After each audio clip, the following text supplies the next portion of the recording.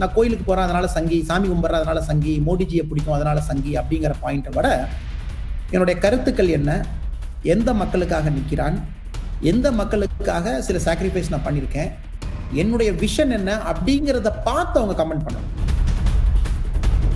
Gene சொன்னீங்கன்னா அதுக்கு கேன்னு சொல்லுவாங்க, இவர் பாருங்க ஜீன் சொல்லிட்டாரு, இவர் வந்து நார்த் இந்தியன். ஜி வணக்கம், எல்லாம் காமன் தாங்க என்னை பொறுத்த வரைக்கும். பாலிடிக்ஸ் வரணும்னு ஆசை, பட் கண்டிப்பா கிராஸ் ரூட்ஸ்ல நம்ம வேலை செய்யும் போது தான் மக்கள் ஏத்துக்குவாங்க. வேலை செஞ்சு வரணும்னு எங்களுக்கு ஆசை. நீங்க செலக்டிவா எடிட் பண்ணி அந்த ஒரு பார்ட்டை மட்டும் போட்டுட்டு நம்மளுடைய பேச்சு, நம்மளுடைய நடவடிக்கை எல்லாமே ஆரோக்கியமா பாசிட்டிவா இருக்கும். பிகாஸ் தமிழ்நாடு ரொம்ப negative politics, negative public discourses பார்த்துக்கிட்டு இருக்கு. அதனால நம்ம மேல என்ன அட்டாக் ட்ரோல் வந்தாலும் நானும் சிரிச்சுக்குவேன். மீம்ஸ் எல்லாம் போடுறாங்க, தமிழ்நாடு ஜெனரலா ரொம்ப நல்லா போடுவாங்க மீம்ஸ் எல்லாமே. அண்ணாமலை பாருங்க ஒரு ரவுடிகளை விவசாயிகளை வந்து எப்படி மிரட்டுறாரு பாருங்க அப்படி. அதே டெக்னாலஜியா அதே வீடியோவை பார்க்குற ஒருத்தரும் மெசேஜ் போடுறாங்க, இல்ல ரவுடிகிட்ட போய் ஸ்ட்ராங்கா தானே பிஹேவ் பண்றாரு, இல்லைன்னா தப்புன்னு சொல்லிடுங்க. ஸோ டெக்னாலஜி இஸ் லெவல் இருங்க, நம்ம சொல்றது எல்லாமே மக்கள் ஏத்துக்குவாங்க அப்படின்னு அவசியம் இல்லை. ஒரு டிராஃப்ட் ஆக்டை படிக்கிறது இல்லை, நிறைய விஷயங்கள் படிக்கிறது இல்லை. எஸ், நிறைய திட்டங்கள் வந்து ஃபார்மர்ஸ்க்கு தொந்தரவான திட்டங்கள் கூட இருக்குங்க, இல்லைன்னு நான் கண்டிப்பா சொல்லலீங்க. இப்போ ஜோஹோ கார்பரேஷன் எடுத்துங்க, ஸ்ரீதர் வேம்பு சார் அவர் அமெரிக்கால வாழ்ந்தவர், இப்ப தென்காசியில வந்து பண்றாரு. ஃபுல் கம்பெனியில பாதி பேர்த்து தென்காசியில ஷிஃப்ட் பண்ணி வச்சிருக்காரு. தென்காசியில ஒரு கிராமத்துல உட்கார்ந்து அதே டெக்னாலஜியை வச்சு தென்காசியில தொழில் வளர்த்திட்டு இருக்காரு. இது தப்பு என்னங்க இருக்கு? எது சொல்லணுமோ அது ரஜினி சார் மட்டும்தான் சொல்லணும் சார். அது என்ன விஷன் இருக்கோ அது ரஜினி சார் மட்டும்தான் கன்வே பண்ணணும். அவரு அரசியல் கட்சி ஆரம்பிக்கிறாரா, என்ன பண்றாரு? பட் நிறைய பேர்கிட்ட நம்ம பேசுறோம், பழகிறோம். பட் வெரி ஸ்பெசிபிக்கா சில விஷயங்கள் வந்து நான் ஒரு புது இடத்துல வந்து பேசக்கூடாது அப்படிங்கிறது என்னுடைய ஒப்பீனியன் சார். அண்ணா அவர்கள் வந்து அன்னைக்கு பெரியார் அவர்கள் பத்தி என்ன சொன்னாங்களோ அதே கருத்தை தான் இன்னைக்கு நான் சொல்றேன் சார். எல்லா தலைவர்களும் முழுமையா ஏத்துக்கணும் அவசியம் கிடையாது சார். பட் அன்பார்ச்சுனேட்லி தமிழ்நாடு மாதிரி ஸ்டேட்ல என்ன ஆகுதுன்னா, நம்ம எல்லாருமே வந்து பெரியாரை பிடிக்காதவங்க ஃபுல்லா அவரை திட்டுறாங்க. நாமெல்லாம் பெரியாருக்கு வந்து கம்பேர் பண்ணும்போது ஒரு தூசி கூட கிடையாதுங்க. பிகாஸ் அவர் வந்து அவர் லைஃபை வந்து அர்ப்பணிச்சார். வெதர் வந்து அதுல சில விஷயத்தை நம்ம ஏத்துக்கிறோமா ஏத்துக்கலையா அப்படிங்கிறது இன்னொரு பக்கம் sir. But has given his life. நான் ஒரு ஆன்மீகவாதி, ஆன்மீகத்தை நம்புறவன். என்னுடைய ஆன்மீகத்தில் என்னன்னா இந்து, முஸ்லீம், கிறிஸ்டியன், புத்திஸ்ட், ஜெயின்ஸ், சிக்ஸ் எல்லாருமே ஈக்குவல்னு சொல்ற ஆன்மீகத்துல வந்தவங்க நானு, நம்புறவன் நானு. அப்படித்தான் நான் இருப்பேன். நீங்க இன்னொரு விஷயம், நீங்க ரிசர்ச் பண்ணிட்டு நீங்க கனடா டிவிஸ்ல பேட்டி கொடுக்கும்போது குறிப்பிட்டு சொன்ன விஷயம் வந்து பாலிசி மேக்கிங்ல வந்து ஒரு இம்மெச்சூரிட்டி இருக்கு அப்படிங்கிறது. இப்ப இந்த விஷயத்த வந்து நிறைய பேர் எடுத்து கேள்வி எழுப்ப ஆரம்பிக்கிறாங்க. ஏன்னா பாலிசி மேக்கிங்ல யார் இருக்கா? மோடி தலைமையிலான ஆட்சி இருக்கு. இப்போ அந்த ஆட்சியை வந்து திரு அண்ணாமலை அவர்கள் வந்து கேள்வி எழுப்பாரா? சார் இல்ல சார், பாலிசி மேக்கிங்கிறது நான் சொன்னது எல்லா லெவல்லையும் சார். ஸ்டேட் கவர்மெண்ட் இருக்கலாம், அது எல்லா லெவல்லையும் இருக்கலாம் சார். இப்போ பாலிசி மேக்கிங்னா நம்ம உடனே கேபினெட் மினிஸ்டர், பிரைம் மினிஸ்டர் அப்படிங்கிற பாயிண்ட் கிடையாது sir. Policy making is all about correct எல்லா லெவல்ல, எல்லா ஸ்டேட்ல, எல்லா இடத்துலயும் இது நடக்கும் அப்படிங்கிறத சொல்றேன். பாலிசி மேக்கிங் எப்ப பெட்டர் ஆகுனா, when people know the system, when they enter the system, they make the system better. அதான் என்னுடைய கருத்து sir. At the same time system தெரியாதவங்களும் உள்ள இருக்கணும். ஸோ எல்லாம் சேர்ந்து ஊர் தேர் இருக்கிற மாதிரி எல்லாம் சேர்ந்துதான் சார் அந்த தேர் எடுக்கணும். பட் நான் சொன்னது பாலிசி மேக்கிங் இம்மெச்சூர்னா உடனே மோடி சொல்லிட்டாரு, அவரை சொல்லிட்டாரு அப்படின்னு பாயிண்ட் கிடையாதுங்க. ஐ மென்ட் ஆல் ஸ்டேட்ஸ் காமனா, கட்சி சார்பு இல்லாம வேற விஷயங்கள் சார்பு இல்லாம பாத்தீங்கன்னா எல்லா இடத்துலயுமே ஒரு யங் பிளட், யங் எனர்ஜி வரணும் அப்படிங்கறத நான் மீன் பண்ணேன். லாஸ்ட் ஒரு 6 வருஷத்துல வந்து பிஜேபி திரு மோடி அவர்கள் தலைமையிலான ஆட்சியில் இருக்கும்போது அந்த பாலிசி மேக்கிங் வந்து இன்னும் சரியா இல்லையா அப்படின்னு ஒரு கேள்வி இருக்கு. இப்ப நான் ஃபர்ஸ்ட் டைம் உங்களுக்கு கிளாரிஃபை பண்ண மாதிரிங்க, ஸ்டேட் சென்டர் எல்லாமே சேர்ந்து தான் இண்டிவிஜுவலா பாலிசி மேக்கிங் பண்றாங்க. பட் பாலிசி மேக்கிங் ஆல்சோ இப்ப பாருங்க, ஒரு பிரதம மந்திரியோ சீஃப் மினிஸ்டர்ஸோ வந்து ஒரு பாலிசி எடுக்கிறாங்க, decision எடுக்கிறாங்கன்னா it depends on the quality of cabinet and quality of MLAs and MPs. யார் அங்க எலெக்ட் ஆகி போறாங்களோ அப்படின்னு நம்ம சிம்பிளா வந்து ஒருத்தரை பிளேம் பண்றதை விடங்க, R we giving them better quality of candidates, அவங்களுக்கு நல்ல better quality of candidates கொடுக்குறோமா, so that அவங்ககிட்ட இருந்து ஃபீட்பேக் எடுத்து அவங்க சரியா பண்ண முடியுமா அப்படிங்கிறது இன்னொரு கேள்வி நம்ம கேட்கணுங்க. ஸோ பெட்டர் குவாலிட்டி ஆஃப் கேண்டிடேட்ஸும் ஒரு வெரி இம்பார்ட்டன்ட் ரீசன். ஏன்னா அவங்க போய் தான் நாளைக்கு மினிஸ்டர் ஆஃப் ஸ்டேட்டாவோ மினிஸ்டராவோ கேபினெட் மந்திரிகளாவோ உட்கார்றாங்க. ஸோ நம்ம சொல்றது வந்துங்க, ஒரு பிரதான் மந்திரி வந்து இருக்கிற விஷயத்துல வச்சுதான் அவர் செய்ய முடியுங்க. So we give him better warriors. ஒரு மனுஷனுக்கு நல்ல வாரியர் கொடுத்தீங்கன்னா கண்டிப்பா சண்டை நல்லா போடுவார். நீங்க வாரியர் நல்லா கொடுக்கலாம், எப்படி சண்டை போடுவாருங்க? அந்த வாரியர்ல வந்து திரு அண்ணாமலை அவர்களும் வந்து இணைய இருக்கிறாரு அப்படிங்கறது நம்ம எடுத்துக்க வாய்ப்பு இருக்கா சார்? ஜி நான் ஃபர்ஸ்டே சொன்ன மாதிரிங்க, நான் வந்து கண்டிப்பா வந்து இப்ப சரி ஜீன் சொன்னீங்கன்னா அதுக்கு கேன்னு சொல்லுவாங்க, இவர் பாருங்க ஜீன் சொல்லிட்டாரு, இவர் வந்து நார்த் இந்தியன். ஜி வணக்கம், எல்லாம் காமன் தாங்க என்னை பொறுத்த வரைக்கும். ஏன்னா நான் வேற ஸ்டேட்ல வேலை செஞ்சனால ஜி அங்க காமன், அங்க வந்து ரொம்ப காமனா ஜீன் ஒரு வேர்டு யூஸ் பண்ணுவோம். ஸோ என்னை கேட்டீங்கன்னா நான் ஃபர்ஸ்டே சொன்ன மாதிரிங்க I am not ruling out politics வேண்டாம்னு நான் முதல்ல சொல்லிங்க. பட் கிராஸ் ரூட்ஸ்ல வேலை செஞ்சு பாலிடிக்ஸ் வரணும் அப்படிங்கிறது எங்களுடைய ஆசை. யாரோ ஒருத்தர் ஒரு வீடியோ போட்டுறாங்க, அண்ணாமலை பாருங்க ஒரு மாசத்துக்கு முன்னாடி பேசின வீடியோல பாலிடிக்ஸ் வரேன்னு சொல்லியிருக்காரு, நேத்து பேசின வீடியோல வரலின்னு சொல்லியிருக்காரு. நான் ஒரு வாட்ஸ்அப்ல யாரோ அனுப்பிச்சிருந்தாங்க. அது ஒரு மாசத்துக்கு முன்னாடி கனடால பேசின வீடியோல நான் என்ன ஃபுல்லா பேசியிருக்கேன் அப்படின்னாங்க, இந்த மாதிரி வந்து பாலிடிக்ஸ் வரணும்னு ஆசை. பட் கண்டிப்பா கிராஸ் ரூட்ஸ்ல நம்ம வேலை செய்யும் போது தான் மக்கள் ஏத்துக்குவாங்க. வேலை செஞ்சு வரணும்னு எங்களுக்கு ஆசை. நீங்க செலக்டிவா எடிட் பண்ணி அந்த ஒரு பார்ட்டை மட்டும் போட்டுட்டு இவர் வந்து இந்த டிவி இன்டர்வியூல வந்து அப்படி சொல்லலையா அப்படிங்கிறது. நான் டிவி இன்டர்வியூல தெளிவா சொன்னேன், நான் பாலிடிக்ஸ் வரலாம் இப்பவே வரலன்னு சொல்லிட்டு போயிருவேன். எனக்கு வந்து வேலை செஞ்சு காட்டிட்டு கிராஸ் ரூட்ஸ்ல மாற்றத்தை ஏற்படுத்திட்டு மக்கள் முன்னாடி போய் நம்ம எலெக்ஷன் நிற்கும் போது நாங்க இது பண்ணிருக்கோம்னு சொல்லணும் அப்படிங்கறது ஆசைங்க. எக்ஸ் IPS ஆஃபீஸர் ஓட்டு போடுங்கன்னு கேட்டா ரொம்ப தப்புங்க. பேராஷூட் பண்ண மாதிரி ஆயிரும். ஸோ இந்த ஃபீல்டுல இந்த மண்ணில் என்ன பண்ணியிருக்கோம் அதை பண்ணிட்டு தான் நான் போய் ஓட்டு கேட்கணும் அப்படிங்கிறத என்னுடைய பர்சனல் எண்ணங்க. ஸோ இதை வந்து அவங்கெல்லாம் அவங்களுக்கு தகுந்த மாதிரி பீப்புள் கட் காப்பி எடிட் பண்ணி அவங்க பேஸ் பண்றாங்க. நான் ஃபர்ஸ்டே சொன்ன மாதிரிங்க, நம்மளுடைய பேச்சு நம்மளுடைய நடவடிக்கை எல்லாமே ஆரோக்கியமா பாசிட்டிவா இருக்கும். பிகாஸ் தமிழ்நாடு ரொம்ப negative politics negative public discourses பார்த்துக்கிட்டு இருக்கு. அதனால நம்ம மேல என்ன அட்டாக் ட்ரோல் வந்தாலும் நானும் சிரிச்சுக்குவேன். மீம்ஸ் எல்லாம் போடுறாங்க, தமிழ்நாடு ஜெனரலா ரொம்ப நல்லா போடுவாங்க, மீம்ஸ் எல்லாமே ரொம்ப சிறப்பா போடுவாங்க. அதனால நான் எப்பவுமே பார்த்து சிரிச்சுக்குவாங்க. ஸோ அதுல வந்து பெருசா கோவப்படுறக்கோ அதுல ஒண்ணுமே இல்லைங்க. ஏன்னா நம்ம ஒரு மீம்ஸ் மூலமா வந்து ஒரு ஒரு பேரை வந்து தேடி தராங்க அப்படின்னு நினைக்கிறீங்க? இல்ல அப்படி சொல்லிங்க பிரதர், அப்படி சொல்லிங்க. நான் சொல்றது எல்லாத்துக்கும் ரைட்ஸ் இருக்குங்களா. டெமோக்ரஸில நம்ம ஒரு பப்ளிக் அப்படி நம்ம ஒரு ஒப்பீனியன் கொடுக்கும்போது 4 பேர் கிரிட்டிசைஸ் பண்ணா நமக்கு ஏத்துக்கிற மைண்ட் செட் இல்லை அப்படின்னா நம்ம தப்பா போயிருங்க. அதனால எல்லாரும் சொல்லட்டுங்க, அவங்களுடைய கருத்துக்களை சொல்லட்டும். அண்ணாமலை தப்பு நல்லவர் கெட்டவர் எல்லாமே சொல்லட்டுங்க. பட் ஃபைனலா நம்மளுடைய வேலை நம்மளுடைய பாதை தான் மக்களுக்கு வந்து எடுத்து சொல்லணும் நம்ம எப்படிப்பட்ட ஆள் அப்படிங்கிறதுங்க. அதனால எதுக்குமே கோவப்படுற ஆள் கிடையாதுங்க, டென்ஷன் ஆகிற ஆளும் கிடையாது. என்னவா இருந்தாலும் அது ஸ்பிரிட்டா எடுத்துட்டு போயிடணுங்க. நேத்து கூட ட்ரோல் போட்டது எனக்கு இவர் ரொம்ப பிடிக்கும். நம்ம துரைமுருகன் பாத்தீங்கன்னா ரியலி லைக் ஹிம். ஒரு நல்ல ட்ரோல் போட்டிருந்தார். என்ஜாயபிள் தானுங்க. அப்புறம் ட்விட்டர்ல பாத்தீங்கன்னா சில பேர் கண்டினியூஸா என்னையவே கமெண்ட் பண்ணிட்டு இருக்காங்க. என்ஜாயபிள் தானே, நல்லா போடுறாங்க, நல்லா சிரிக்கிற மாதிரி இருக்குதுங்க. ஐயோ ஐயோ, எனக்கு வடிவேல் சார் ரொம்ப பிடிக்கும், எல்லாருமே ரொம்ப பிடிக்கும், நல்லா மிக்ஸ் பண்ணி போடுறாங்க. ஸோ அதுல வந்து வருத்தப்படுற ஒண்ணுமே இல்லைங்க. பிகாஸ் நம்ம வந்து தனியா நம்ம வீட்டுல இருந்து அவங்க போட்டிருக்க மாட்டாங்க. நம்ம பப்ளிக் லைஃப்னு உள்ள வர்றோம், வேலை செய்யறோம், ஒரு கருத்து சொல்றோம். அது மக்கள் சொல்லும் போது நம்ம பணிவா ஏத்துக்கணுங்க. தப்பு இருந்தா திருத்திக்கலாம், அதை பத்தி எந்த மாற்றமும் கிடையாதுங்க. பட் சரியா இருக்கும்போது அந்த குற்றச்சாட்டுக்கு நம்ம பயப்படாம நம்ம பாதியில போயிட்டு இருக்கணும் அப்படிங்கறத என்னுடைய ஒப்பீனியனுங்க. இப்ப எலெக்ஷன் வரப்போது கிட்டத்தட்ட ஒரு 7-8 மாசம் தான் இருக்கு. அப்படிங்கும்போது ஒரு எலெக்ஷனுக்கான முன்னெடுப்பா வந்து திரு அண்ணாமலை அவர்களை வந்து எல்லாரும் போர்ட்ரேட் பண்ண ஆரம்பிக்கிறாங்களா அப்படிங்கிற ஒரு கேள்வி வருது ஒண்ணு. ரெண்டாவது வந்து ஒரு குறுகிய காலத்துல மக்கள்கிட்ட ரீச் பண்ண முடியுமா அப்படிங்கிற ஒரு பெரிய கேள்வி இருக்கு. பட் இப்ப பாத்தீங்கன்னா டெக்னாலஜி கிரேட் லெவல்ல இருங்க. ஒரு டெக்னாலஜி இப்ப பாத்தீங்கன்னா உங்க யூடியூப் சேனல் நீங்க வந்து ஒரு மீடியாவே ஷார்ட் சர்க்யூட் பண்ணிட்டீங்க. ஸோ இதெல்லாம் லெவலர் தானுங்க. ஒரு டெக்னாலஜி வச்சு என்ன வேணாலும் பண்ண முடியும் அப்படிங்கிறது ஒரு லெவலர். அதே மாதிரி நல்ல வேலை செய்யறோம், நம்ம நல்ல டீம் இருக்கு, நல்ல ஆட்கள் இருக்காங்க அப்படின்னா மக்கள்கிட்ட வேகமா ரீச் பண்ணலாங்க. ஒரு வாட்ஸ்அப் இருக்கு, ஃபேஸ்புக் இருக்கு, எல்லாரும் எல்லாமே பாக்குறாங்க, எல்லாரும் சொல்றது கேட்கறது இல்லை, சுயமா சிந்திக்கிறாங்க, அவங்களுக்கு ஒருத்தரை பத்தி தெரியும். இது சிம்பிள் உதாரணம் சொன்னீங்கன்னா, நான் வந்து சிக்மங்களூர் ஒரு சின்ன உதாரணம் உங்களுக்கு சொல்றேன். சிக்மங்களூர்ல எஸ்பியா வேலை செய்யும் போது ரோட வந்து ஒரு ஆளுங்க வந்து பிளாக் பண்ணிட்டாங்க. ஏன் பிளாக் பண்ணாங்கன்னா, கார்ல வந்த சப் இன்ஸ்பெக்டர் முன்னாடி வந்த கார்ல வந்து டச் பண்ணிட்டாரு. உடனே ஒரு 5 பேர் வந்து சப் இன்ஸ்பெக்டர் அடிச்சு ஒரு வீட்டுக்குள்ள போய் லாக் பண்ணிட்டாங்க. எனக்கு தகவல் வருது, நான் ஸ்பாட்டுக்கு ஃபர்ஸ்ட் டிஒஎஸ்பி அனுப்புற சமாதானம் பண்ணுங்கன்னு, டிஒஎஸ்பியும் மிரட்டி அனுப்பிடுறாங்க உள்ள விட மாட்டேன்னு சொல்லிட்டு. நம்ம ஸ்பாட்டுக்கு போகும்போது ஊர்க்காரங்கிற பேர்ல அந்த 5-6 பேர்த்தோட ரிலேட்டிவ்ஸ் வந்து கெரோ பண்றாங்க. சில இடத்துல அந்த கவசம் போட்டிருக்கோம், யூனிஃபார்ம் போட்டிருக்கோம், யூனிஃபார்ம் நம்ம மரியாதை கொடுக்கணும். நான் போய் தாம்பூல தட்டு எடுத்துக்கிட்டு அவங்களை வெல்கம் பண்ண முடியாது. அதெல்லாம் மிரட்டி அவங்களை அடிச்சு நாங்க தூக்கிட்டு வந்து அரெஸ்ட் எல்லாம் பண்ணி ஜெயிலுக்கு அனுப்பிச்சாங்க. இப்ப இதுல என்ன சொல்றாங்க, அண்ணாமலை பாருங்க, வீடியோ பத்தி சொல்றீங்க கரெக்டா? டெக்னாலஜிக்காக சொல்றேங்க, அந்த டெக்னாலஜிக்காக சொல்றேன் கேட்ட கேள்வி. அண்ணாமலை பாருங்க ஒரு ரவுடிகளை விவசாயிகளை வந்து எப்படி மிரட்டுறாரு பாருங்க அப்படின்னு. அதே டெக்னாலஜியா அதே வீடியோவை பாக்குற ஒருத்தரும் மெசேஜ் போடுறாங்க, இல்ல ரவுடிகிட்ட போய் ஸ்ட்ராங்கா தானே பிஹேவ் பண்றாரு, இல்லைன்னா தப்புன்னு சொல்லிட்டுங்க. ஸோ டெக்னாலஜி இஸ் லெவல் இருங்க. நம்ம சொல்றது எல்லாமே மக்கள் ஏத்துக்குவாங்க அப்படின்னு அவசியம் இல்லைங்க. அதான் நான் சொல்ல வர்றேங்க அந்த பாயிண்ட். ஓகே சார், விவசாய விஷயங்களை பத்தி நிறைய பேசுறீங்க. இப்ப 2-3 நாட்களா முக்கியமான கேள்வி வந்து உங்க மேல வைக்கப்படுது என்னன்னா, 8 வழிச்சாலையை வந்து எதிர்த்து தொடர்ச்சியா விவசாயிகள் போராட்டம் பண்ணிட்டு வராங்க. இப்போதைக்கு அது வந்து இடைக்கால தடை அப்படிங்கிற ஒரு நிலைமையில இருக்கு. 2 நாட்களா வந்து என்விரான்மெண்டல் அந்த அசஸ்மெண்ட் விஷயங்கள் சம்பந்தமாகவும் நிறைய விஷயங்கள் பேசப்படுது.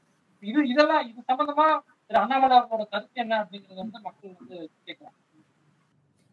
ஓகே, இப்ப அவங்க எல்லாமே கேட்கறது வந்துங்க, நீங்க வந்து எனக்கு வந்து பாலிசிஸ்ல வந்து இருக்கிற பாலிசியை வந்து நீங்க கமெண்ட் பண்ணுங்க அப்படின்னு சொல்றாங்க. அது கமெண்ட் பண்ற நேரம் என்னை பொறுத்த வரைக்கும் சரியான நேரம் எனக்கு தோணலிங்க. காலம் என்னன்னா, எப்ப நான் வந்து ஒரு பொலிட்டிக்கல் ரோல் எடுக்கிறேன், நான் உள்ள வரேன்னு சொல்லும் போது கண்டிப்பா நாம மக்கள்கிட்ட சொல்லணுங்க. இப்போதைக்கு எங்களுடைய பாதை வந்து கொஞ்சம் குறுகிய வட்டத்துல ஒரு ஊர்ல ஒரு மாற்றத்தை கொண்டு வரணும், மக்களை எழுச்சி எழுப்பணும் அப்படிங்கிற வட்டத்துல தான் நாங்க போயிட்டு இருக்கோங்க.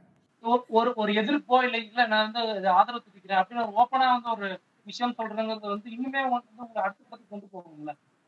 இல்ல இல்லைங்க பிரதர், நான் சொல்றது அடுத்த ஸ்டேஜ் அப்படின்னு சொல்றதை விடங்க, இந்த என்விரான்மெண்ட்ல it is not the right environment to comment. ஏன்னா நம்ம நிறைய பேர் பாத்தீங்கன்னா ஒரு டிராஃப்ட் ஆக்ட படிக்கிறது இல்ல, நிறைய விஷயங்கள் படிக்கிறது இல்ல. எஸ், நிறைய திட்டங்கள் வந்து ஃபார்மர்ஸ்க்கு தொந்தரவான திட்டங்கள் கூட இருக்குங்க, இல்லைன்னு நான் கண்டிப்பா சொல்லலீங்க, நான் சொல்லலீங்க. பட் இது வந்து ஒரு நேரம் கிடையாது அதை பத்தி பேசுறதுக்கு அப்படிங்கிறது என்னுடைய தாழ்மையான கருத்துங்க. கொஞ்சம் பிராக்டிகலா பேச நினைக்கிறேன் சார். பிராக்டிகலா ஒரு பையன் வந்து ஒரு காலேஜ் முடிக்கிறான் அப்படிங்கும் போது அவன் அடுத்தது வேலை தேடி போகணும், ஒரு வேலை கடன் வாங்கினாலும் கடன் கொடுக்கணும், கடன் அடைக்கணும் அப்படிங்கறதான் அவனோட ஒரு மைண்ட் செட்டா இருக்கு.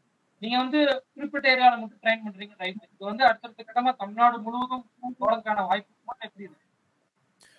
இப்ப பிராக்டிகலா கேட்டீங்கன்னா, இப்ப 100 பேர் ஒரு கிளாஸ்ல படிக்கிறாங்கன்னா 100 பேர் வந்து லோக்கல்ல வேலை செய்யுங்க நம்ம சொல்லிங்க. 2 பேர் வந்து 3 பேர் வேலை செஞ்சா போதுங்க. இப்ப 3 பேர் வந்து லோக்கல்ல நான் வந்து இங்க கம்பெனி ஆரம்பிக்கிறேன், வித்தியாசமான முறையில சோசியல் ஆண்டர்பிரினர்ஷிப் பண்றேன்னு சொன்னா போதுங்க. மிச்சம் 97 பேர் நாமளாக்கட்டுங்க. எங்க முயற்சி வந்து 100 பேர்த்த மாத்துறது இல்லைங்க, அந்த 3 பேர்த்த 4 பேர்த்த 100 பேர்த்துல மாத்தணுங்கிற முயற்சிங்க. சோ இந்த ஈகோ சிஸ்டம் டெவலப் ஆன உடனே 10 வருஷம் கழிச்சு பாத்தீங்கன்னா 3 பேர் இருக்கிறது 10 பேர் ஆகுங்க. இப்ப சிம்பிளா லண்டன் எடுத்துக்கலாங்க. இப்ப நீங்க யூகே எடுத்துக்கிட்டீங்கன்னா லண்டன், கேம்பிரிட்ஜ், ஆக்ஸ்போர்ட், இது 3 பாத்தீங்கன்னா ட்ரையாங்கிள் மாதிரி இருக்கும். ஒன்னு வந்து ஃபினான்ஷியல் கேபிட்டல், ஒன்னு வந்து பாத்தீங்கன்னா பொலிட்டிக்கல் கேபிட்டல், ஒன்னு வந்து டெக்னாலஜி கேபிட்டல். சோ அந்த மாதிரி சிட்டிஸ் டெவலப் பண்ணி ஊர் பெருசாயிட்டு இருக்கு. பட் நம்மகிட்ட அந்த மாதிரி இல்லைங்க. இப்ப நம்ம டியர் 2 டெவலப் பண்ண ஆரம்பிச்சோம்னா ஒரு டியர் 2 வளர ஆரம்பிக்குங்க. இப்ப எல்லா ஊரும் பாத்தீங்கன்னா ஸ்டாக்னேட் ஆயிட்டு இருக்கு, புதுசா தொழிற்சாலைகள் வர்றது கிடையாது. இப்ப சோசியல் ஆண்டர்பிரினர்ஷிப் அப்படின்னு டெக்னாலஜி வந்ததுக்கு அப்புறம் எங்க வேணாலும் பண்ணலாம் இல்லைங்களா? இப்ப ஜோஹோ கார்பரேஷன் எடுத்துங்க, ஸ்ரீதர் வேம்பு சார், அவர் அமெரிக்கால வாழ்ந்தவர், இப்ப தென்காசியில வந்து பண்றாரு. ஃபுல் கம்பெனியில பாதி பேர்த்து தென்காசியில ஷிஃப்ட் பண்ணி வச்சிருக்காரு. தென்காசியில ஒரு கிராமத்துல உட்கார்ந்து அதே டெக்னாலஜியை வச்சு தென்காசியில தொழில் வளர்த்திட்டு இருக்காரு. இதுல தப்பு என்னங்க இருக்கு? சோ நான் சொல்றது அந்த மாதிரி பண்ணணும் அப்படின்னு சொல்றேன். இல்ல இப்ப இந்தியாவில பார்க்கும்போது சார், தமிழ்நாடு மற்ற மாநிலங்களை கம்பேர் பண்ணும்போது ரொம்ப முன்னிலையா இருக்கு அப்படிங்கிறது பலரோட கருத்தா இருக்கு. அது வந்து குறியீடுகளுக்கு நம்ம பார்க்க முடியும். அப்படிங்கும்போது நீங்க இருக்கிறத விட இன்னும் அடுத்த கட்டத்துக்கு நீங்க கொண்டு போகணும் தமிழ்நாட்டை அப்படின்னு நினைக்கிறீங்க?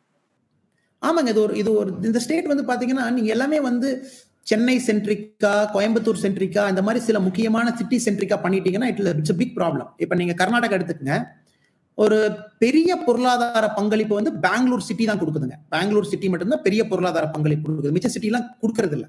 இங்க இருந்து பெங்களூருக்கு ஆளுகளை படிச்சு அனுப்பிச்சுட்டு இருக்கோம். அது என்ன 10 வருஷம் 20 வருஷம் கழிச்சு யோசிச்சு பார்க்கலாங்க. நம்ம எல்லாமே ஷார்ட் டர்மா யோசிக்கிறோம். 20 இயர்ஸ் கழிச்சு அது ஸ்டேபிளா இருக்கும்னு நீங்க நினைக்கிறீங்களா? இப்ப விவசாயம் வந்து வருஷத்துக்கு ஒருத்தர் குறைஞ்சிக்கிட்டே வர்றாரு. 20 வருஷம் கழிச்சு விவசாயத்துல யாராச்சும் ஒருத்தர்னாச்சும் இருப்பாங்களாங்க? நம்மளுடைய உணவை வந்து நம்ம சைனா மேலேயோ அமெரிக்கா மேலேயோ டிபெண்ட் ஆயிருவாங்க. ஒரு பக்கம் நம்ம விவசாயி இருக்க மாட்டாங்க, செகண்ட் வந்து ஃபாரின் டிபெண்டன்சி ஆயிரும். இப்ப இந்த கருத்துக்கள் இப்போதைக்கு நம்ம சொல்லும் போது இம்ப்ராக்டிகலா தெரியுங்க, அது வந்து முட்டாள்தனமா தெரியும். எப்படி வாழ முடியும், அது எப்படி பாசிபிள்னா மக்கள் நினைக்கலாம். பட் லாங் டர்மா நீங்க சிந்திச்சீங்கன்னா we are getting into a trap. நாம ஒரு டிராப்புக்குள்ள விழுந்துறோம். சோ அதை மாத்தணும் அப்படின்னா கான்சியஸா கீழ இருந்து அந்த ரெவல்யூஷன் வரணும் அப்படிங்கறத என்னுடைய கருத்துங்க. டைரக்டா ஒரு क्वेश्चन கேக்குறேன் சார். நீங்க அந்த டிவி இன்டர்வியூல வந்து குறிப்பிட்டு சொல்லிருந்தீங்க, ரஜினி அவர்களை பாத்திருக்கீங்களா, பேசிருக்கீங்களான்னு சொல்லி கேட்கும்போது நீங்க ஒரு மலுப்பலான பதிலா தான் தெரிஞ்சுச்சு. நீங்க ரஜினி அவர்களை பேசிருக்கீங்க. அதாவது மலுப்பலான பதில் அப்படின்னு இல்லைங்க சார், அது கண்டிப்பா கிடையாது. பட் என்னன்னா ஒரு சில விஷயங்கள் வந்து ஒரு பப்ளிக் ஃபோரத்தில் நம்ம பேசுறது சிறப்பா இருக்காதுங்க. பிகாஸ் என்ன ஆயிருக்கும் அப்படின்னா something is spoken with confidence R not spoken with confidence. என்னன்னா ஒரு மனுஷனுக்கு என்னைய பொறுத்த வரைக்கும் வெரி இம்பார்ட்டன்ட் வந்து எங்க என்ன பேசணும் அப்படின்னு தெரிஞ்சிருக்கணும் அப்படிங்கிறது என்னுடைய ஒப்பீனியன் சார். பிகாஸ் அதை வந்து ரஜினி சாரை வந்து பார்க்கும்போது அதான் அவர் விருப்பப்படுவார், அப்படிதான் அவர் இருக்காரு. ஸோ அதனால சில விஷயங்கள் வந்து இப்ப சரியா பேசினா நல்லா இருக்காது சார், அதுக்குன்னு சமயம் வரும், கண்டிப்பா நம்ம பேசுவோம் சார். ஒரு ஓபன் அப்பா நான் பார்க்கல அப்படின்னா ஒரு பார்க்கலங்கிற ஒரு ஆன்சர் கொடுத்தீங்கன்னா நல்லா இருக்கும் சார். அப்படி இல்லை சார், நாம வந்து எப்பவுமே வந்து ஒரு ஃபால்ஸ் இமேஜை கொடுத்து அவங்களுடைய ஃபேன்ஸோ வேற யாரோ ஒருத்தரை வந்து நம்ம எதுவும் பண்ணக்கூடாது அப்படிங்கிற ஒப்பீனியன் சார். வெரி சூன் நேரம் வரும், காலம் வரும், நம்ம கண்டிப்பா பேசலாம் சார். இல்ல அந்த ஃபால்ஸ் இமேஜ் நான் கேட்கல. நான் ஃபால்ஸ் இமேஜ்ங்கிறது நீங்க அவங்க ரசிகர்களுக்கு வந்து ஒரு ஃபால்ஸ் இமேஜ் நான் கொடுத்துருவேன்னு ஒரு கொஸ்டினா நீங்க வைக்கிறீங்க. இல்ல சார், ஃபால்ஸ் இமேஜ்னா இப்ப உங்களுக்கு எது சொல்லணுமோ அது ரஜினி சார் மட்டும்தான் சொல்லணும் சார். அது என்ன விஷன் இருக்கோ அது ரஜினி சார் மட்டும்தான் கன்வே பண்ணணும். அவரு அரசியல் கட்சி ஆரம்பிக்கிறாரா, என்ன பண்றாரு, அவர் வந்து நிறைய பேச பேசியிருப்பாரு சார். அது ஃப்ரெண்ட்லியா பேசியிருக்கலாம், ஒரு பொலிட்டிக்கலா பேசியிருக்கலாம், அவர் வந்து ஜெனரலா பேசியிருக்கலாம். பட் நிறைய பேர்கிட்ட நம்ம பேசுறோம் பழகுறோம், பட் வெரி ஸ்பெசிஃபிக்கா சில விஷயங்கள் வந்து நான் ஒரு ஒரு ஒரு பொது இடத்துல வந்து பேசக்கூடாது அப்படிங்கிறது என்னுடைய ஒப்பீனியன் சார். தயவு செஞ்சு தப்பா நினைச்சுக்காதீங்க. திரு ரஜினி அவர்களையும் உங்களையும் இணைக்கிற ஒரு புள்ளியா இருக்கிறது வந்து ஆன்மீக அரசியல் அப்படிங்கிற லைன். நீங்க வந்து நிறைய இடங்கள பார்த்துருப்பீங்க. அவர் சொல்ற ஒரு ஆன்மீக அரசியல் வந்து ஒரு தூய்மையான ஒரு ஒரு எந்த விதமான ஒரு கரெக்ட் இல்லாம ஒரு அரசியலை பண்ணணும் அப்படிங்கிறாரு. நீங்க சொல்ற அரசியல் அதே தானே ஆன்மீக அரசியல்?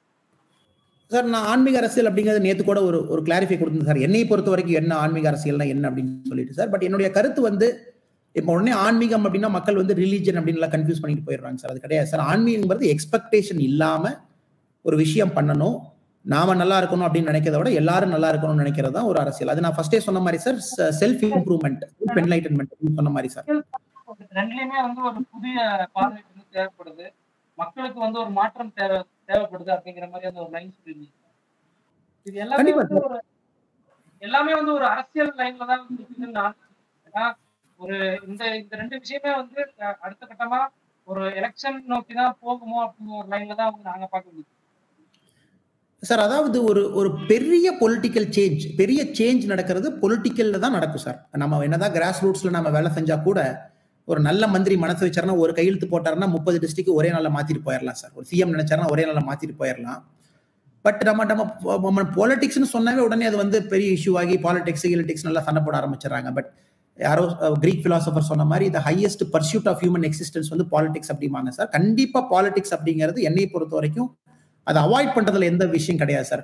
பட் என்னோட கருத்து ஃபர்ஸ்ட் இருந்தே நான் சொல்றது, நான் பாலிடிக்ஸ் வருவேன், நான் கண்டிப்பா வருவேன், இல்லைன்னு நான் சொல்ல சார். பட் பாயிண்ட் என்னன்னா, மக்கள்கிட்ட போய் நம்ம நிக்கிறதுக்கு முன்னாடி நெக்ஸ்ட் IPS ஆஃபீஸரா இதை பண்ணேன்னு சொல்றதுக்கு முன்னாடி நான் இதை பண்ணியிருக்கேன், இதை நாங்க பண்ணியிருக்கோம், அதை வந்து பெரிய லெவல்ல பண்ணலாம், உங்க ஆதரவு இருந்தா அப்படின்னு சொல்லணும் அப்படிங்கறத என் கருத்து சார்.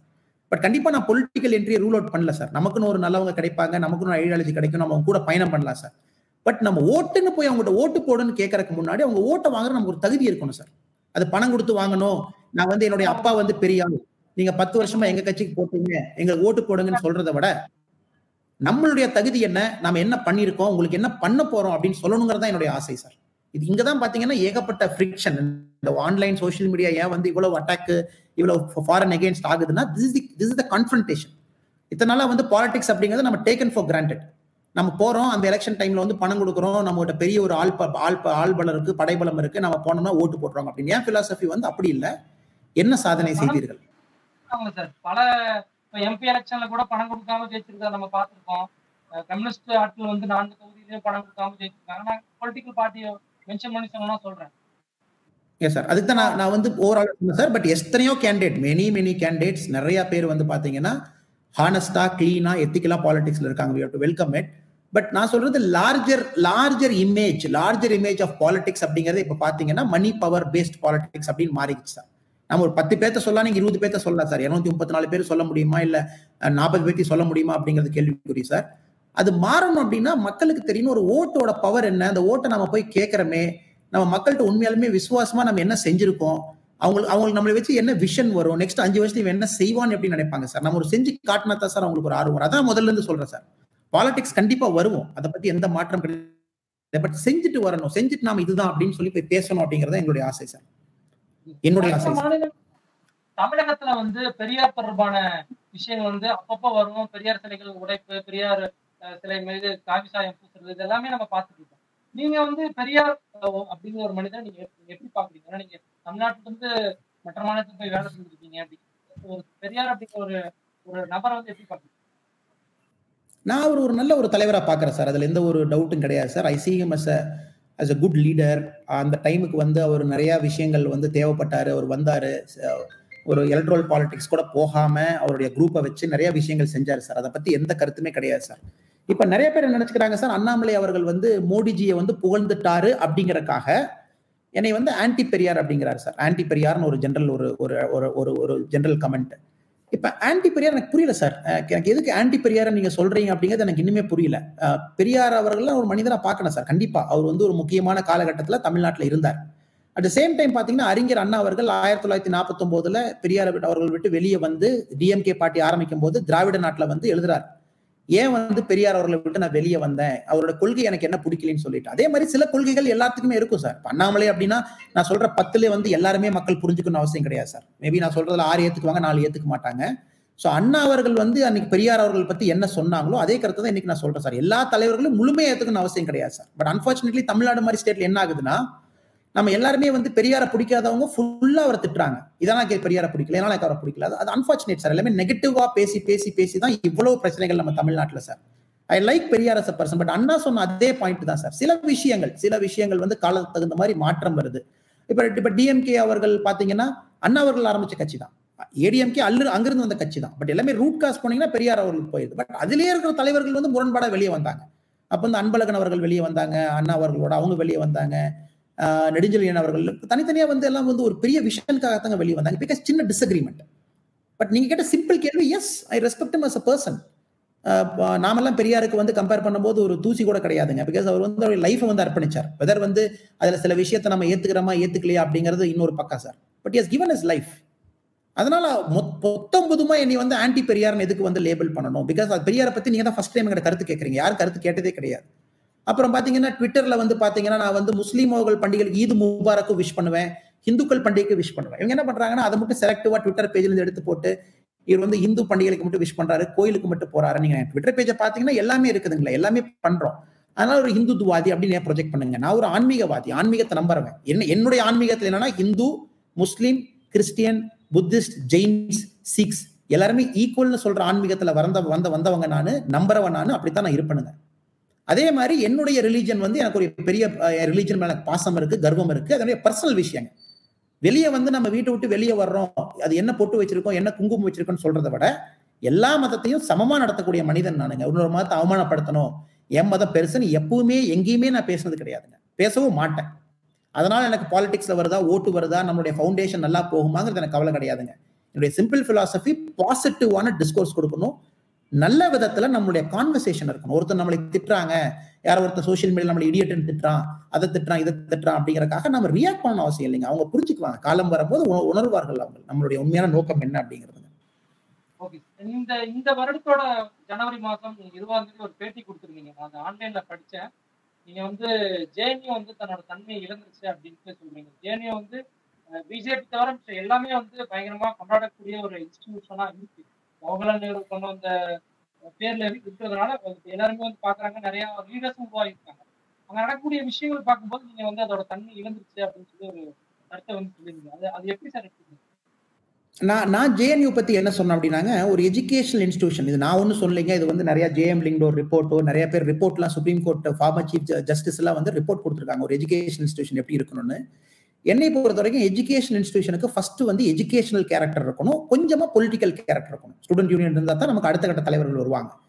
பட் எல்லாமே வந்து பாலிடிக்ஸா இருக்க முடியாது இல்லைங்களா, every thing cannot be politics. நானும் ஜேஎன்யூ போயிருக்கிறேங்க, நிறைய நெருங்கிய நண்பர்கள் எல்லாமே இருக்காங்க. பட் ஆஃப் லைட் என்ன ஆச்சுன்னா, எலெக்ஷனுக்கு எங்க பாத்தீங்கன்னா பார்ட்டி எந்த பார்ட்டிக்கு சப்போர்ட் பண்ணி பேசுறீங்க, எலெக்ஷனே பெரிய லெவல்ல பண்றாங்க, யானை எல்லாம் கொண்டு வந்து வெளியே நிக்க வச்சு அப்படி பண்ணி இப்படி பண்ணி அதுக்கு வந்து அக்ரெசிவ் கேன்வாசிங், குச்சியில எடுத்துட்டு போய் உள்ள அடிச்சு.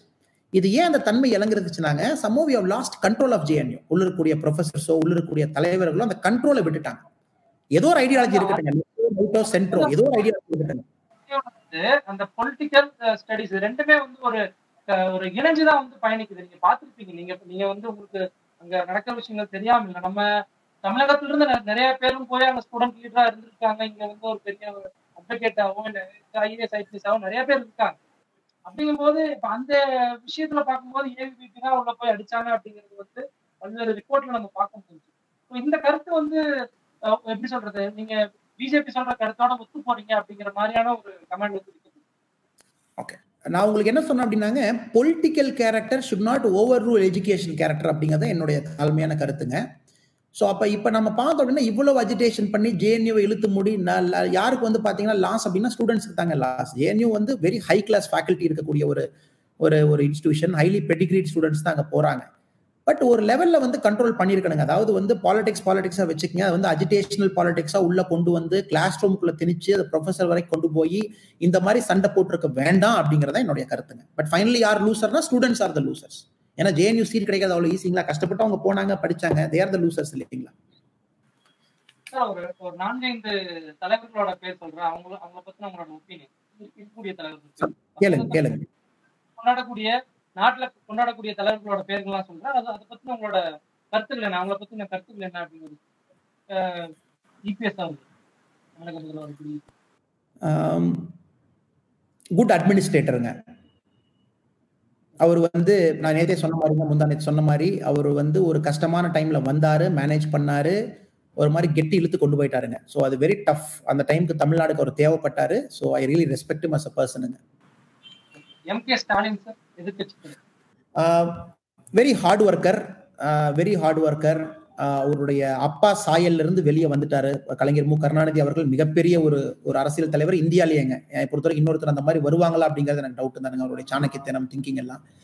So very hard worker, purely because of hard work. Party கொஞ்சம் ஷேக்கியா இருக்கும்போது உள்ள பூந்து கண்ட்ரோல் எடுத்து நீட்டா பண்ணி கொண்டு வந்து இந்த அளவுக்கு கொண்டு வந்துட்டாருங்க. ஒரு கட்சியை வளர்த்தி பண்ணியிருக்காரு. ஸோ அது ஒரு சாதாரண வேலை கிடையாதுங்க.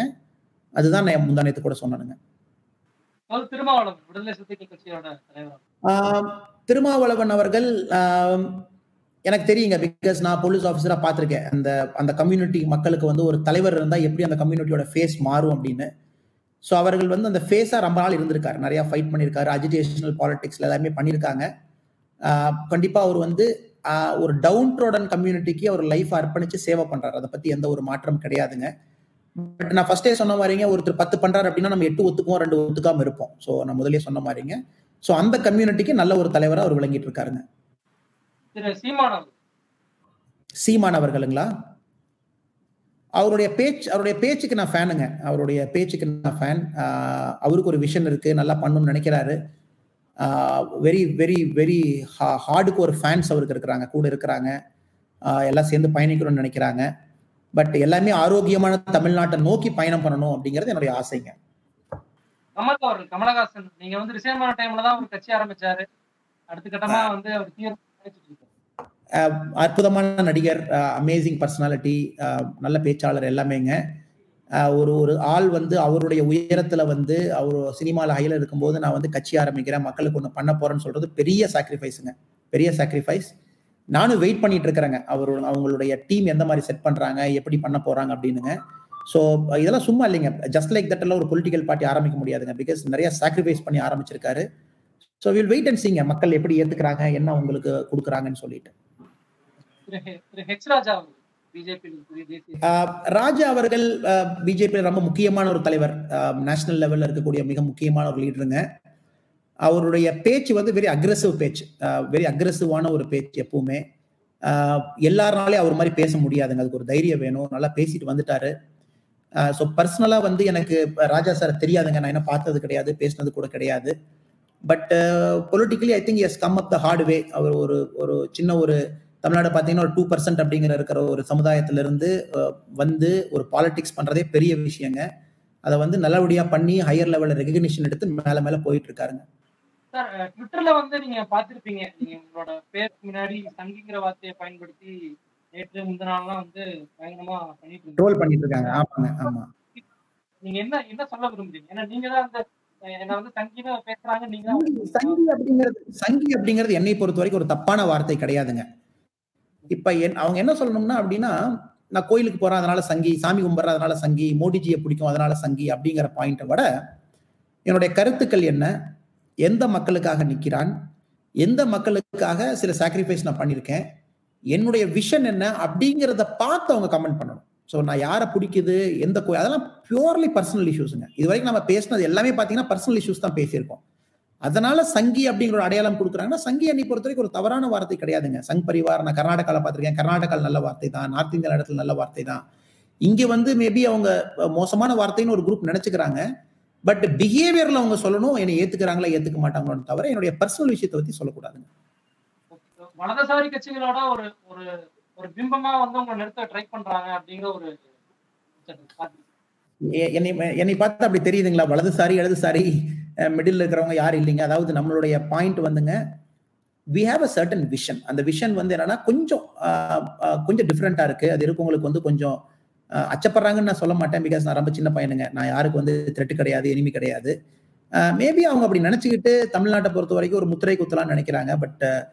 பட் ஐ எம் வெரி கிளியருங்க, என்ன பண்ணணும், எதுக்காக பண்றோம் அப்படிங்கிறது நான் ரொம்ப தெளிவா இருக்கிறேன். அண்ணாமலை அவர்கள் வந்து அந்த அந்த குறுகிய வட்டத்துக்குள்ள சிக்க விரும்பல அப்படிங்கிறீங்க. அதாவது நான் வந்து மக்களுக்காக வந்திருக்கிறேங்க. மக்கள் பயணம் பண்றோம். கீழே கொஞ்சம் வேலை செய்யணும்னு நினைக்கிறோம். மக்கள் நம்மளை ஏத்துக்கணும். அவங்களுடைய பிரச்சனைகள் நம்ம முன்னாடி கொண்டு போறோம். அது சின்ன லெவல்ல ஒரு சின்ன ஊர்ல இருந்து ஆரம்பிக்கிறோம். மேல வரணும்னு நினைக்கிறேங்க. அதனால எனக்கு அது தப்பான ஒரு வார்த்தையை நான் எப்பவுமே சொல்ல மாட்டேங்க. இந்த வலதுசாரி இடதுசாரிங்கிறது என்னங்க அது? அது லார்ஜர் ஐடியாலஜி பார்த்தீங்கன்னா ஒரு காலத்துல இருந்துச்சு. இப்போலாம் நீங்க ஆக்சுவலா பார்த்தீங்கன்னா என்ன டிஃபரன்ஸ் நீங்க பார்க்குறீங்க? எல்லா கட்சிகளும் ஒரே மாதிரி தான் இருக்கிறாங்க. ஃப்ராங்க்லி ஸ்பீக்கிங் சின்ன சின்ன விஷயங்கள் தவிர மேக்ஸிமம் நான் வந்து லீடர்ஸை நம்பர் ஆளுங்க. ஐடியாலஜி விடுங்க. ஐ கோ பை லீடர்ஸ். நீங்க ரிசைன்மெண்ட் வரும்போது உங்களோட அந்த ஒரு மனநிலை எப்படி இருந்துச்சு? நான் உங்களோட சர்வீஸ் ஒரு என்ன சொல்றது, ஒரு அக்ரிகல்ச்சரா அப்படிங்கிற குடும்பத்திலிருந்து வந்து அடிப்படையா வந்து போலீஸ் ஆஃபீஸர் வரைக்கும் வந்தீங்க. அது ரிசைன்மெண்ட் வரும்போது எப்படி கொஞ்சம் வெரி பிளாங்க்குங்க, வெரி பிளாங்க். அதாவது 2018 கைலாஷ் மான்சரோவர் போனதுக்கு அப்புறமே நான் வந்து என்னுடைய மனநிலை வந்து ஃபுல்லா மாத்திக்கிட்டேங்க. எக்ஸ்பெக்டேஷன்ஸ் இல்லாம ரொம்ப சிம்பிளா பாத்தீங்கன்னா நான் 2 ஷர்ட் தான் போடுவேன். ஒரு white colour and blue colour. So எல்லாமே என்னோட தேவைகளை குறைக்க ஆரம்பிச்சிட்டேன். என்னுடைய பர்சனல் லைஃப்பை நல்லா சுருக்கிக்கிட்டேன். கிட்டத்தட்ட 2018 இருந்து 19 அப்படிங்கும்போது எனக்கு இந்த டெசிஷன் எடுக்கிறதுக்கு ரொம்ப ஈஸியா போச்சுங்க. ரொம்ப ஈஸியா போச்சு. காரணம் என்ன அப்படின்னா என்னோட எக்ஸ்பெக்டேஷன் குறைஞ்சு போச்சு. வெற்றி ஆகுமா தோல்வி ஆகுமான்னு பாக்குறத விட எண்ணத்துக்காக ஒரு விஷயத்துக்காக நம்ம உழைப்ப போடுவோம் அப்படின்னு. முதல்ல பாத்தீங்கன்னா என்ட்ரன்ஸ் எக்ஸாம் எழுதும்போது பாஸ் ஆகணும் அப்படின்லாம் இருக்குங்க. இப்பெல்லாம் பாத்தீங்கன்னா ஒண்ணுமே கிடையாது. வெற்றி வந்தாலும் ஓகே, தோல்வி வந்தாலும் ஓகேங்கிற மனப்பக்குவத்துக்கு வந்தாச்சுங்க. அது வந்து அதான் சொன்ன மாதிரி ஆன்மீகம் அப்படின்னு நான் பேசிக்கா சொல்றதுங்க. அந்த ஸ்பிரிச்சுவாலிட்டியை வந்து கீப்ஸ் மீ சென்டர்ட். காலைல கிரியா பண்றேன், யோகா பண்றேன், எல்லா விஷயங்களும் பண்றேங்க. அதனால திட்டினாலும் கவலைப்படுறது இல்லை, நம்மளை பத்தி புகழ்ந்தாலும் கவலைப்படுறது இல்லைங்க. It's part of life. 1000 பேர் நமக்கு முன்னாடி வந்திருக்காங்க. 1000 பேர்த்துல நானும் ஒருத்தன். பெரிய ஓடையில நானும் ஓடிட்டு இருக்கேன். என் ஓடை போனதுக்கு அப்புறம் பின்னாடி இன்னும் 1000 பேர் வருவாங்க. ஸோ நாம தான் அப்படின்னு வந்து நினைச்சோம் அப்படின்னா அது அகந்தைங்க. ஸோ நானும் அந்த ஓடையில பயணம் செஞ்சுட்டு இருக்கேன். ஸோ அப்படிங்கிற மைண்ட் செட் வரும்போது ரெசிக்னேஷன்லாம் பெருசா தெரியலீங்க எனக்கு. உங்களை பத்தி பலரும் வந்து தேடி படிக்கிறாங்க அப்படிங்கறதா வந்து உங்களோட சமூக வலைதளங்கள ஃபாலோவர்ஸ் அதிகமாகுது, ஃபேன்ஸ் பேஜ் அதிகமாகிறது வந்து பாட்டுதான் நான் நினைக்கிறேன். இல்ல அது மக்களோட அன்புங்க, மக்களோட பாசம். மக்கள் வந்து பாக்குறாங்க, யாரோ புதுசா வந்திருக்கானே, வித்தியாசமா சொல்றானே, என்ன சொல்றான்னு தேடி பிடிக்கணும்னு நினைக்கிறாங்க. அது மக்களுடைய அன்பு, மக்களுடைய பாசம்ங்க. அதை பத்தி 2 பாயிண்ட் கிடையாது. ஸோ யாரெல்லாம் வந்து என்னை ஃபாலோ பண்றாங்க, நான் ஒரு மாற்றம் கொண்டு வர நினைப்பாங்களோ என்னுடைய நன்றிகள். நீங்க பார்க்கலாம் நம்ம லைஃப் அப்படிதான் வாழ்ந்துருக்கிறேங்க. நம்ம ஒரு பேச்சு பேசிட்டு இப்படி முன்னாடி பின்னாடி போற ஆள் கிடையாது. ஸோ நல்லது நடக்கட்டுங்க. எல்லாத்துக்கும் நல்லது பண்ணுவோம், நல்லா இருப்போம். வன்மம் இல்லாம பொது வாழ்க்கையில ஈடுபடுவோம். அப்படிங்கறதா உங்களோட நீங்க பேசின விஷயங்கள் மூலமா தெரியுது. நீங்க அரசியல்ல 2021 வரீங்களா இல்ல அதுக்கப்புறம் வரீங்களா அப்படிங்கிறது வந்து வரக்கூடிய நாட்கள்ல வந்து தெரிஞ்சிடும். அரசியல் என்ன வேணா நடக்கலாம் அப்படிங்கிறதா நம்ம கடந்த காலங்கள்ல பார்த்திருக்கோம். என்ன வேணா நடக்கும் அப்படிங்கிறத நம்ம வந்து பார்த்திருக்கோம். நீங்க சமூக ஊடகங்கள் சொல்ற மாதிரி ரஜினி அவர்களோட வரீங்களா இல்ல பிஜேபி கூட போறீங்களா அப்படிங்கிறது எல்லாமே வந்து வரக்கூடிய நாட்கள்ல வந்து விரைவில் தெரியும் அப்படிங்கிறதா வந்து எல்லாத்தோட ஒரு எதிர்பார்ப்பா இருக்கு. உங்களோட நேரத்தை ஒதுக்கி பல்வேறு கேள்விகளுக்கு வந்து பதில் உங்களுடைய டீம் பிளஸ் உங்களுடைய எல்லா சகோதரர்கள் எல்லாத்துக்கும் என்னுடைய பெஸ்ட் விஷஸ்ங்க. ரொம்ப சிறப்பாக அமையட்டும் உங்களுடைய பயணம் கூட. ரொம்ப நன்றிங்க. தேங்க்யூ.